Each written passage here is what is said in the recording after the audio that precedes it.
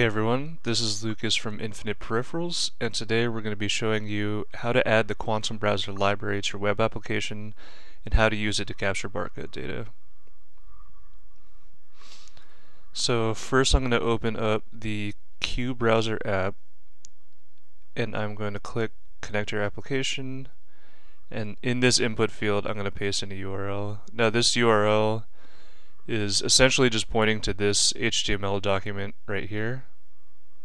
So I'm going to click connect, and what you're going to see is just a pretty bare bones demo that we have on the right side. Just 4 files: this main HTML page right here, a empty JavaScript file that we're going to be putting our code into, a CSS file to go with it, and just this top logo right here. So first thing we're going to want to do is add the library itself. So I'm going to open up this project directory, and I'm going to drag in qbrowser.js. Now this is the whole library itself, so I'm going to drag it in here, close that out.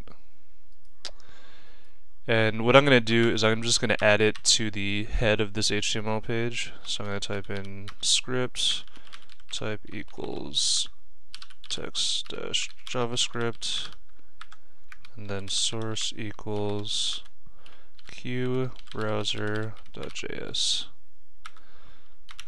Alright.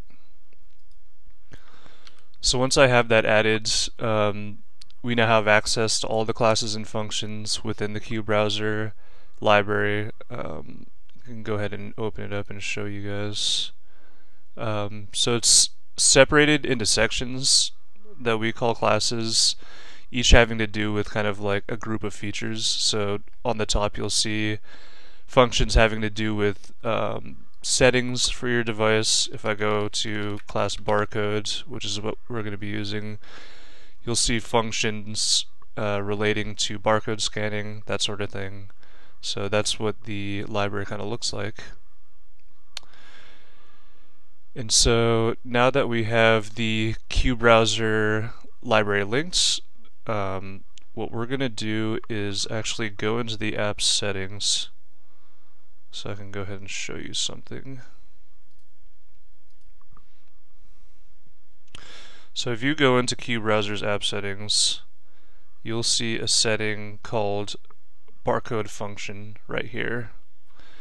And essentially what this is when you scan barcode data, the qbrowser application is going to look for a JavaScript function that's named whatever you have filled out in this field. So the default is barcode data, but it's going to look within your JavaScript files for a function of that name to send this barcode data to.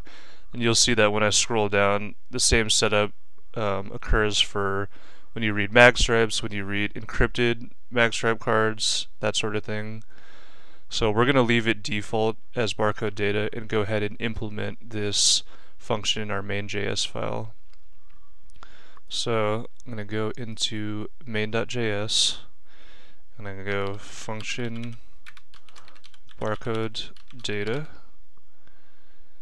and this takes in 3 arguments, and those arguments are barcodes, which is just the barcode data, type, which is the type of the barcode, so that would be 128 QR, that sort of thing, and then type text, which is just a stringified version of the barcode type.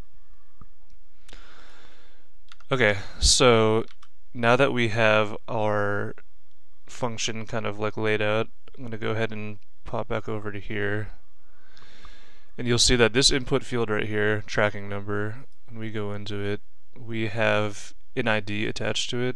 So tracking num input, that's the ID. So when this function gets called, we're going to want to put the barcode data into this input field so that we can click package lookup. So what I'm going to do is I'm going to go document.getElementById.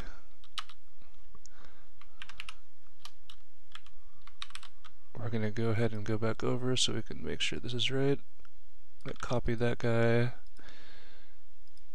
paste him here, And now we're going to modify the value and set it to the barcode that we just scanned. And go ahead and click Save. And so now, when we scan a barcode, the application's going to look into app settings and find the barcode data function. Let me just show you again.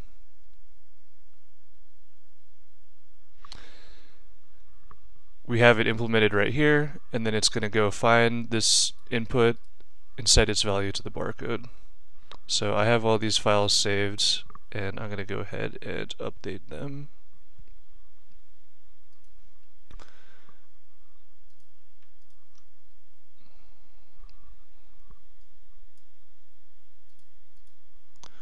Okay, so I'm going to go ahead and actually, before I refresh this page, I'm going to wake up my scanner. I'm not sure if you're going to hear the beep feedback, but when I click, I'm scanning barcodes.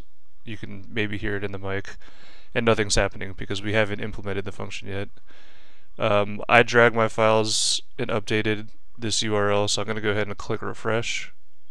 And then now that this is refreshed, when I scan a barcode, it should be to show up in this input field right here.